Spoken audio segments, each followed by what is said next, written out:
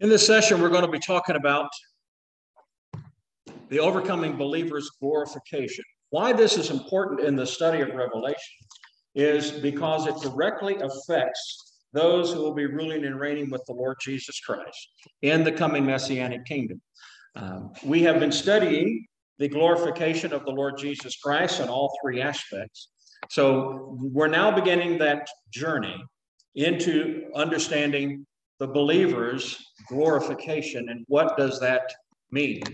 I would just start off with this simple little statement, and that is overcoming for glorification. Don't miss it for the world. That has a double meaning, doesn't it? Because what happens is when believers get involved in the world, they will miss their overcoming. And when they miss the overcoming, they're going to miss glorification. Now, this is something where we're going to be clarifying and working on something that's a little different. Open your Bibles today to Revelation 21, verse 7. Revelation 21 and verse 7. And I invite you to come on this journey of understanding with me. This is critical because every one of us who have believed in the Lord Jesus Christ for his promise of eternal life is going to be standing at the bema seat of Christ, the judgment seat of Christ. Every one of us. What happens at that time will determine what happens in the future for you. Now, remember, that has nothing to do with heaven and hell, but it has everything to do with your position and opportunities that will be afforded to you in the coming kingdom. That's why in Revelation 21 and verse 7, listen to the Lord Jesus Christ as he's speaking. Some of the, not his very last words, but close, where it says this, he who overcomes will inherit these things, and I will be his God, and he will be my son. Now, there's some very special things there. One, inherit these things. Those are the things dealing with not only the millennial kingdom, but the right to be an inheritor within the eternal new heaven and new earth. The inheritor is the one that will possess the kingdom, the one who will ultimately serve with Christ. We'll look at some of those things briefly. But also it says, I will be his God, and he will be my son. Obviously, every believer, he is our God. So this is a reward aspect, and it's speaking of an intimacy with God that will not be known by those who are not inheritors of the kingdom, those who are not the overcomers. This is not a promise to every believer. They also says he will be my son. That's the mature son. The mature sons, as we have studied in the past, are those who will be the inheritors of the kingdom, those who will be the partners of Christ, the mature sons who will have that very special position in the coming kingdom. The word overcomer, nikao, simply means victory. If you have a pair of sneakers called Nikes, that's what it means, victory. A victory over hostile powers. Now, the word is used some 17 times in the book of Revelation alone. So it's critically important. The word overcomer means to carry the victory, come off victorious. The verb implies a battle. Well, where does that happen? This is the time of battle. This is the time of spiritual warfare. This is the time when we are engaged with the enemy. The enemy, of course, is the world, the flesh, the devil. We'll mention that again in a little bit. But when we come off the field of battle, means when we go home through death or rapture, do we come off the field victorious or not? The overcomer is the one who obviously has conquered something or someone. Well, what is being conquered? Go with me to the book of 1 John.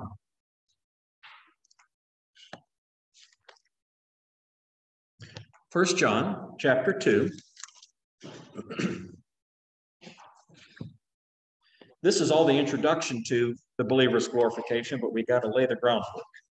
Do not love the world, nor the things in the world.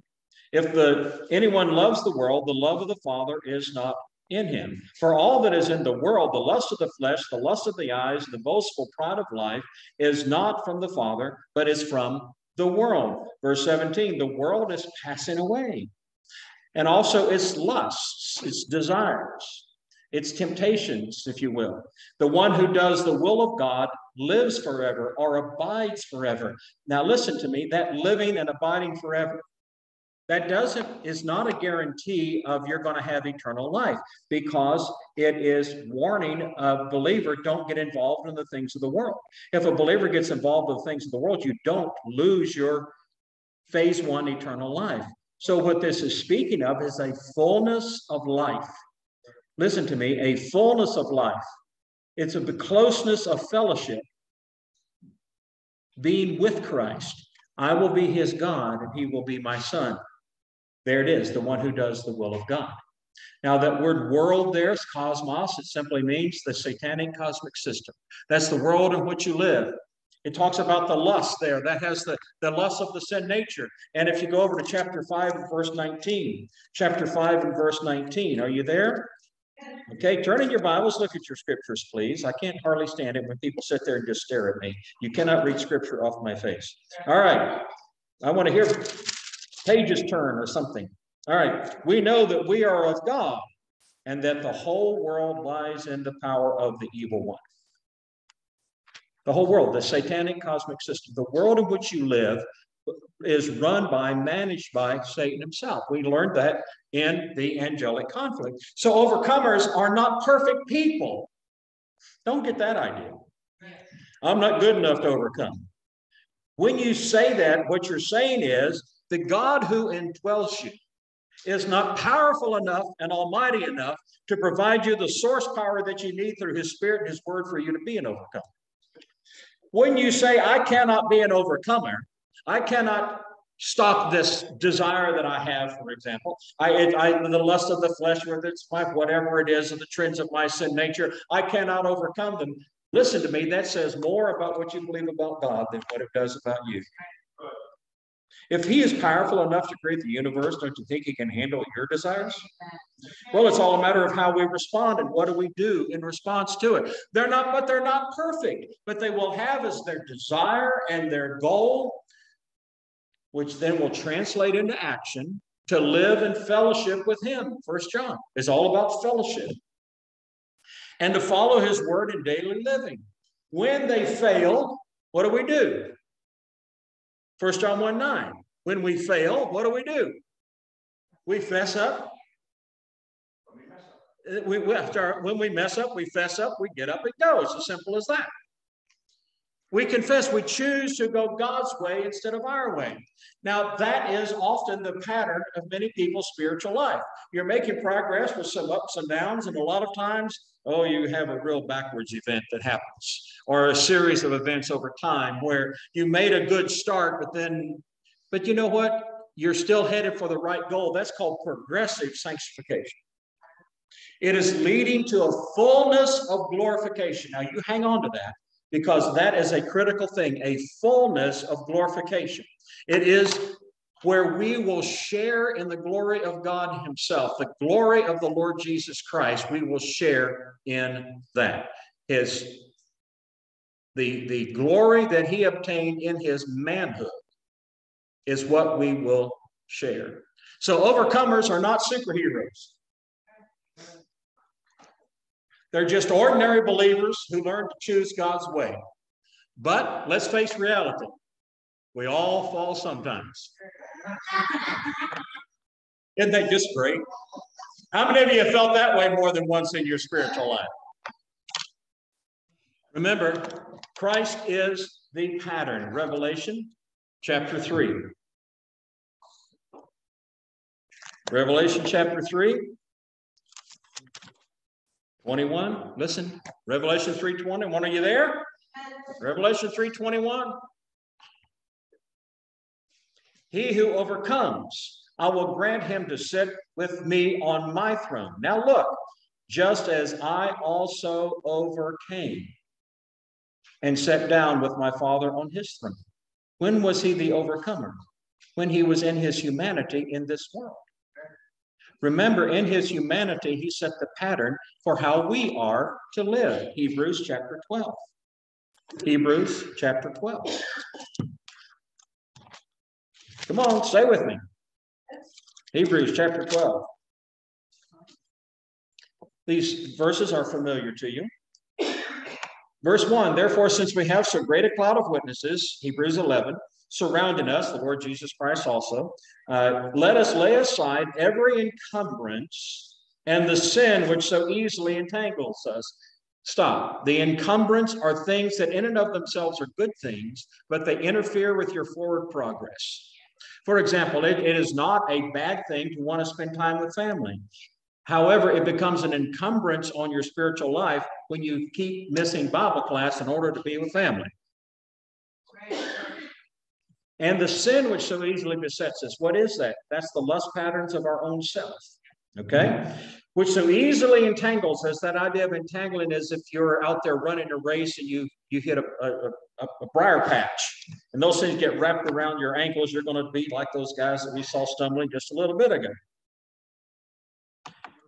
Let us run with endurance the race that is set before us. What is the race that is set before us? Ultimately, is for you to be glorified with the Lord Jesus Christ, to be approved at the judgment seat of Christ. So how do you handle that? Verse 2, fixing our eyes on Jesus. Why? Because he was the overcomer, the author and perfecter of our faith, who for the joy set before him endured the cross, despising the shame, has sat down at the right hand of the throne of God. We just saw that in Revelation 3. For consider him who has endured such hostility by sinners against himself, so that you will not grow weary and lose heart.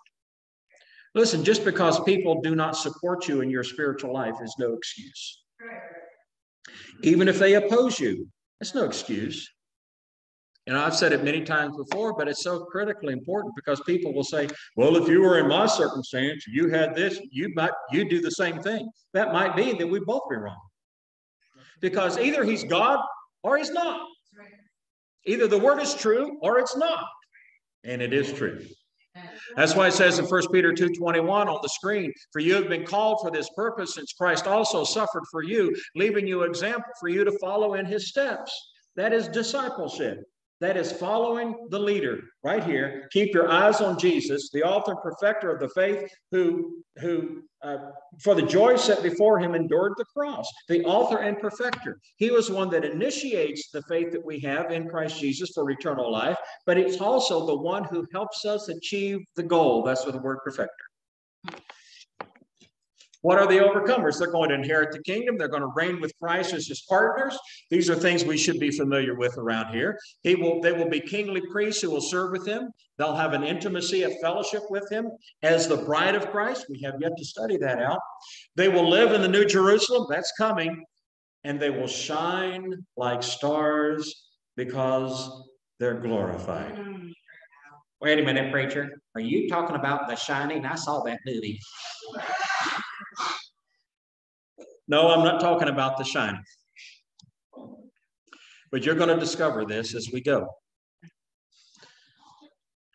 He's given us the Spirit of God, the Word of God. He's placed us in the church of God, as well as assigning angels to aid us become overcomers. Did you know that? Hebrews 1:14. He's assigned angels to help you be an overcomer. So we've been learning of the glorification of the Lord Jesus Christ. Now we have to begin to do the comparison between him and us. He is the forerunner. He has set the pattern. The results that happened in his life are the same similar results that can happen in our lives when we get home. He set the pattern for time. He's also set the pattern for what is coming if we're the overcomers. Now today, the best I can do is just give you a little bird seed to throw it out there. Because we're not going to be able to do it. You see the angry bird because he only got one seed. So we're going to throw some bird seed out here today, but go with me to the book of Colossians. Because this is an in-depth study. I appreciate, Westside, that you are not afraid of those things. We will not, we're not going to spend great amounts of time. In other words, we're not going to spend a year studying this. We're not even going to spend 6 months studying this. But we'll knock it out in 2 or 3 lessons, I hope.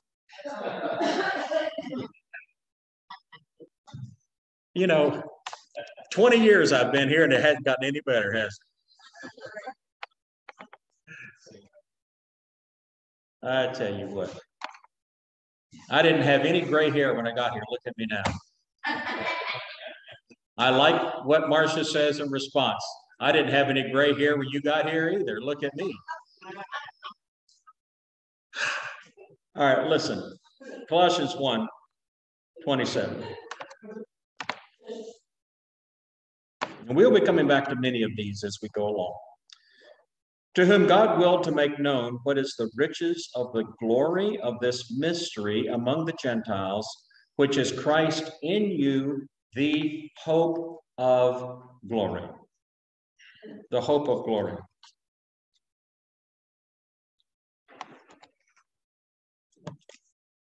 Christ in you, the hope of glory. Colossians chapter 1.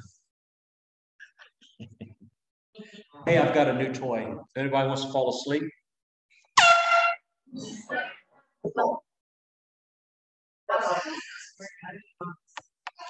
Open your Bibles. Colossians 1:27.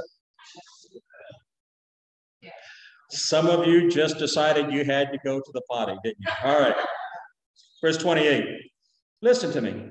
We proclaim him, admonishing, and this is the pastoral mandate, by the way, of the scripture.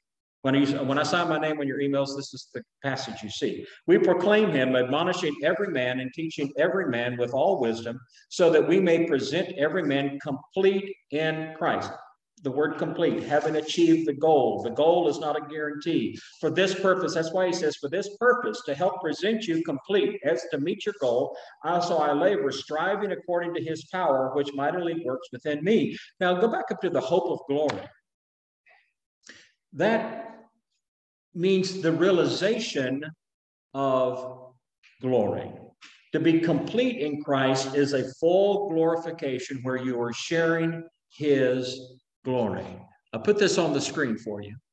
Christ gives us the capacity to become like him in our character in time, so that we can have the confident expectation of being like him and sharing his glory. The shared glory, however, is not guaranteed. If it was guaranteed, he would not be saying, we proclaim this, we admonish this, with the goal to present you complete. It's not automatic.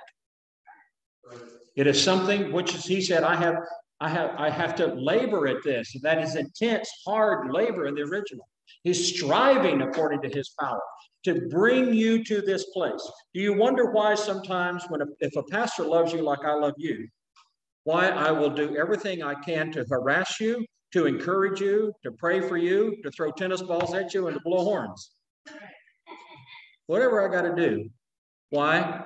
Because I want to stand there and to see you and you and you complete, having finished the course in time, become like Christ, and you're sharing his glorification. Romans 8:17. Romans 8:17. Oh my. Romans 8:17 says, and if children, heirs also, heirs of God. Every believer is an heir of God. And fellow heirs with Christ, joint heirs with Christ, co-heirs with Christ. If, now that word if is first class condition, which simply says, from the standpoint of the speaker, will assume this to be true about you, but it is not a guarantee. If indeed we suffer with him, so that we may also be glorified with him.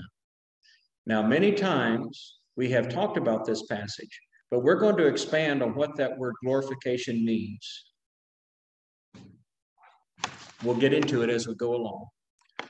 But the word glory, kabab, the Hebrew, doxa, and the Greek. We've said this before, but I have to keep repeating it. What does that mean to share his glory, to be glorified with him? Glory constitutes something that is distinctively excellent about the subject. It is something which radiates from the one who has it. Now, this is both character as well as a type of literal radiating light. It is allowing something to be seen in a positive way about God. For example, we can glorify God when through our lives, through our worship, through the music, through our personal Bible study, we help others to see something about who God is or what he's done. But it applies also toward our being glorified together with him, that there were things that are positive, and God's evaluation about us will be seen. Thus, it brings honor to the subject. And the Lord Jesus Christ, and we'll look at this, wants to honor you at the judgment seat of Christ. That's pretty remarkable. It's as individual and personal as your fingerprints. Now, part of that manifestation of glory, then, is a light that radiates from the one who's glorified, and I'll show you that. But Daniel 12 talks about those that lead many to righteousness shall shine like the stars. Paul, in 1 Corinthians 15, going to say star differs from star in glory. So is the resurrection from the dead. Not all believers are going to shine equally, but those who are the overcomers, not all overcomers are going to shine equally, but all overcomers will shine. And I'll take you through, and I'll go ahead and give you this birdseed. It is those who will rule and reign with Christ and live in the heavenly Jerusalem. It is those who will be sharing the power of Jesus himself in ruling the universe. Romans 8:17, suffering with him leads to being glorified with him. Notice it's not a gift, it's an earned reward. It is merited. It's something one must through an evaluation be counted as worthy to receive it. When is the evaluation? The bema seat of Christ. We're going to learn what all this glorified with him means. 2 Corinthians 4:17. 2 Corinthians 4:17.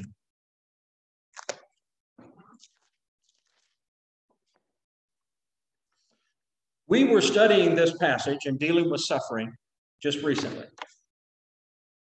We're going to focus in on 4:17 because we mentioned this and we're going to be expounding on it. Again, this is the birdseed day, but we'll be expounding on it just a little bit today. He says this, for momentary light affliction is producing for us an eternal weight of glory far beyond all comparisons. Now notice that in the previous verse, he talks about our inner man being renewed day by day. That's not automatic. But when that inner man is renewed day by day, you begin to see things from the standpoint of eternity. Are you with me? That's why it talks about an eternal weight of glory. Rewards are eternal. But it says it's producing for us an eternal weight of glory. Katergezomai is the word producing. It means to work something out. It means to bring something about, to accomplish something, to carry out a task until it is finished. Remember, the goal of the pastor is to help bring you to that place of being approved at the judgment seat of Christ, of being completely mature so that you can achieve that, you can have that. This says that the suffering, listen, the suffering that you're going through is God working to accomplish something in your life. And he literally is working it down toward the end point so that the struggles and pressures that you feel have a goal. That goal is the eternal weight of glory. Now, I have to give you a little bit of grammar here because it's important.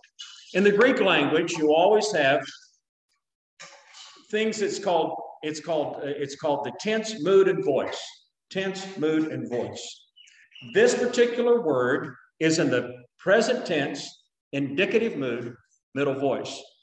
Here's what, okay, let me just fill you in real quick. Tense, present. In other words, this is what is happening right now in your life. It's ongoing right now with whatever struggles or suffering you're going through. This is God's working this out. Mood, it's indicative, meaning it is real. It indicates, if you will, it is real. It's certain. It's an objective fact. God did not wake up one day and see the problems you're in and say, oh, hey, what happened to him? I sure didn't see that one coming. Right? So God is using those things. And then the voice is the middle voice. Now, this is where it becomes very important. It means the receiver participates in the action and its results. So for the outcome that the Lord desires for your life requires your participation in the process to maintain the right attitude. Specifically, to look at the eternal reward called the weight of glory. It is earned. It is not a gift. And look what it says. It is producing for us an eternal weight of glory. Now, often in Scripture, usually in Scripture, that word baros, weight, it means something that's burdensome. It's weight in reference to the pressure, the burden, the load. Is that what that means there? Because no, there it is used in contrast to light. Here it means a fullness or an abundance or a greatness of glory. It's an eternal reward of a fullness or abundance of glory. That's what it's saying. So what is the comparison? He says, the light affliction, that word affliction, thalipsis, it means that internal pressure that comes from the problems that you may be experiencing in life. Physical, relational, financial, whatever it is. You can think of 100 different ways. James talks about the variegated ways, all the pressure from a variety of different things. It's thalipsis, it's intense pressure. That's what he's saying. Affliction is an intense pressure, but he uses it with the word light. It ain't heavy when in comparison to the weight of glory. That's the thing. How do you get through the going through? Always remember. That's why he says, far beyond all pleasure. Hupobole, English hyperbole. Hupobole means beyond all comparison. The struggles that you and I go through have an intense, no matter how intense they are. I don't care if it's really, I don't care if people like you or not, don't accept you, attack you. Your own family is one of Satan's favorite places to attack you. Praise God for believing families that help support one another. But that's not always true. But no matter what it is that is going on, he's saying that intense pressure in comparison to the glorification aspect, that fullness of glory, you can't even compare the two for the weight of glory. It's like somebody trying, working out with just the little light weights. Not that I do that a lot, but a lot. No, correction, none. But now try and do that with the big weights. Different ball game. Probably very few of us in here could lift 500 pounds. Okay, 300? 300, going. Well, it's down to 200. We got to 200. Anybody want to give me 100? Oh, give me 100 pounds. You can lift 100 pounds. Hey, let me see your hands right now. There's 100 pounds. Sold. Okay, now. What is he saying? He's saying that everything going on in your life, when the doctor says this about you, when your family says that about you, in comparison to what that is working out in your life, it is little. Do you believe God?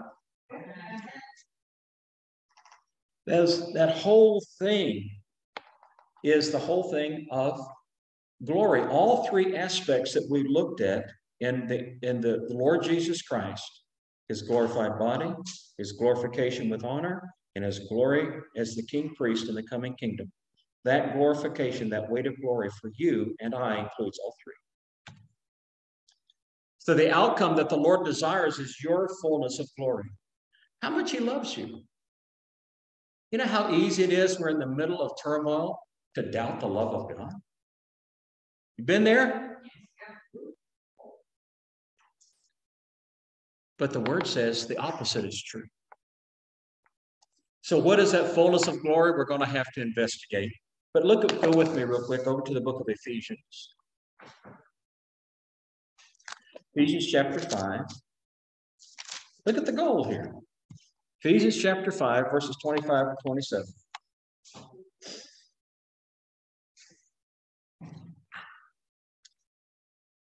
Now, we're not preaching on marriage today. We're going to see what he has to say about you and I.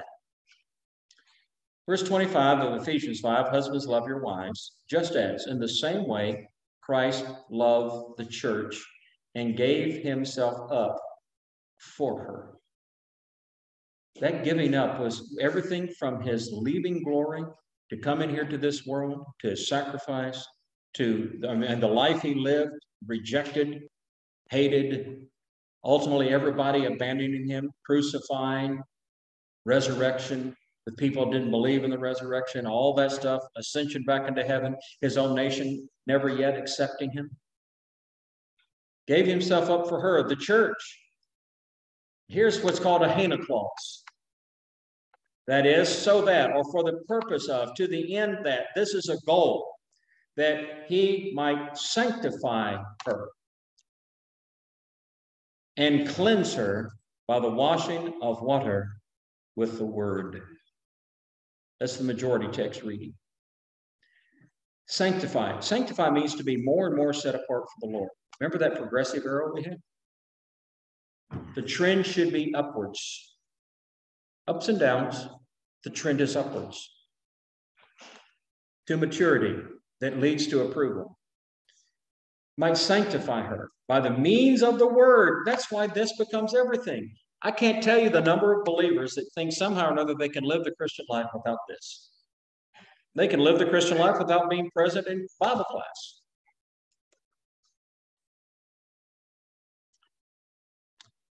Look at the goal, 27.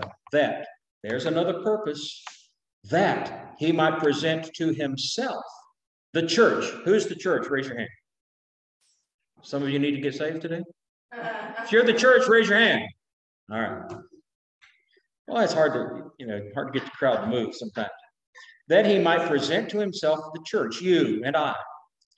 Listen, in all her glory, a fully glorious church, having no spot or wrinkle or any such thing, but that's the goal, that's the end point. She would be holy and blameless. Wow. A church fully glorified. It's speaking of the church corporately, but it's made up of you and I, the individuals. That's the judgment seat of Christ. You know what he wants to see when you stand there? As part of that fully glorified church and all that that's going to mean. What a day that will be. Ephesians 2, verses 4 through 7. Look at this. Ephesians 2, 4 through 7. But God, being rich in mercy, because of his great love with which he loved us, even when we were dead in our transgressions, made us alive with Christ. By grace you have been saved. Phase 1, salvation. Something else that happened in the spiritual realm. And raised us up with him and seated us with him in the heavenly places in Christ Jesus. That is positional. In other words, that reward of sitting with him has already been set aside for you. And spiritually, it's your spot. Hear me now. But it's not guaranteed. That's right. But what is his purpose? Look what he says. Look at this. So that in the ages to come, what are the ages to come? That's all the way through eternity. To the angels, to all of those who are going to be born in the millennial kingdom, all of those who will be born throughout eternity, which I firmly believe. So the ages to come, he might show the surpassing riches of his grace in kindness toward us in Christ Jesus. That display, it's a goal, it's a potential. In order to achieve that goal, what do you have to have? Look at verse 8. It says, for by grace you've been saved through faith, that not of yourselves, it is the gift of God. No one will be approved by God who hasn't received Jesus Christ, who hasn't believed in him. I should use a different term there. Have believed in him for eternal life. Not as a result of works, that no one will boast. You can't get faith's one eternal salvation except by believing. You can't earn it. However, verse 10, for we are his workmanship, created in Christ Jesus for good works, which God prepared beforehand so we would walk in them. That's the choice. He has prepared them. That is how we achieve chapter 5, verses 26 and 27. Now look at this. 2 Thessalonians chapter 2. Go with me. We're almost done for today, unfortunately. 2 Thessalonians chapter 2. Look at this. 13 through 15.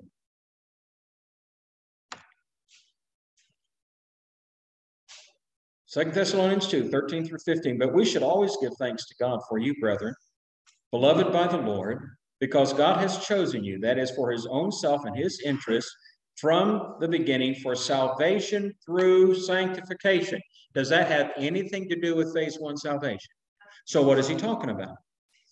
Soul salvation. He's talking about sanctification, that being set apart more and more for Christ by the Spirit and faith in truth. It was for this he called you through the gospel. Remember, the gospel is good news, including the good news of rewards, that you may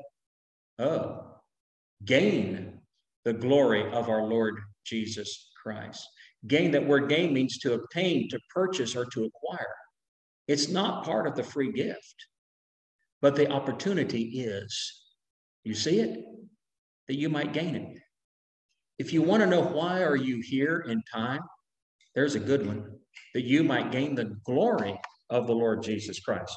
By sanctification, being set apart from him, requiring that you stand fast in the word, verse 15. See what he says? So then, brethren, because this is God's goal, stand firm and hold to the traditions which you were taught, whether by word of mouth or by letter from us. Of course, at the time frame, the apostles were there and they were teaching. You now have it all down written. Gaining that glory is conditional and it is eternal. That has nothing to do with the resurrection. Every believer, well, I can correct that. Every believer is going to be resurrected. Every believer is going to have a resurrected body. Every believer is going to have an immortal body. Every believer participates in that. But glorification is not something every believer has. And that is not radically different, but that's different than the way I have understood it before, I'll be honest. So what is the glory of the Lord Christ that we can gain? See you in 2 weeks.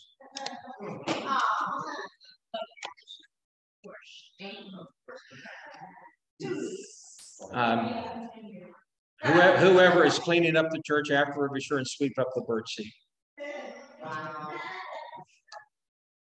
But understand this. For me, this has also been a journey.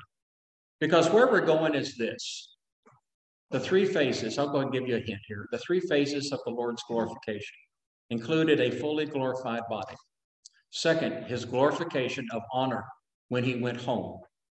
And third, the coming in the millennial kingdom as the king high priest. Every believer who is an overcomer will be part of 2 and 3. But not all believers. We already know that, don't we? Not all believers are going to be honored at the judgment seat of Christ. So we can share his glory at that level. Third, not all believers are going to rule and reign with Christ. We already know that, don't we? Nod your head up and down. That means to share his glory includes that. But what about the glorified body? Is that for everybody?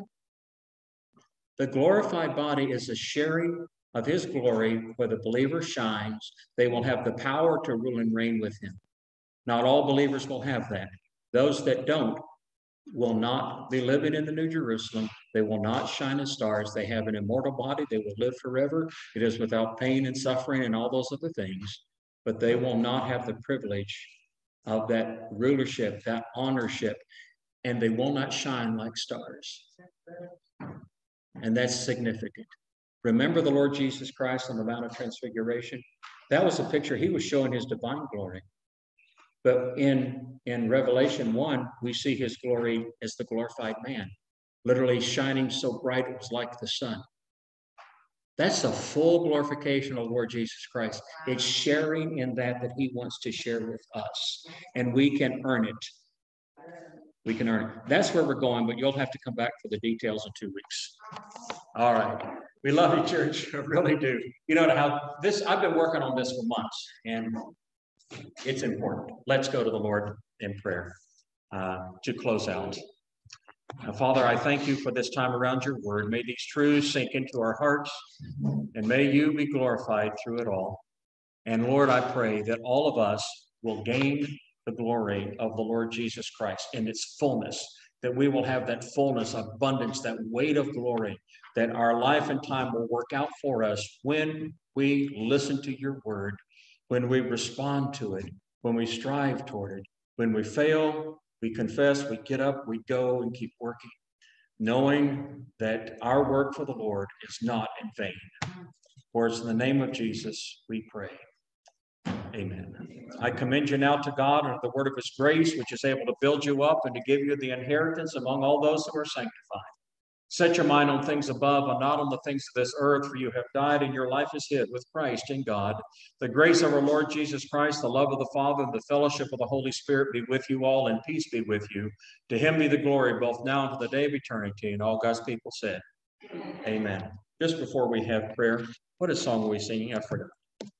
419, Family of God. All right, 419. Stand up, Family of God, if you need it. And then Scott, go close us. I'm so glad I'm a part of the family of God.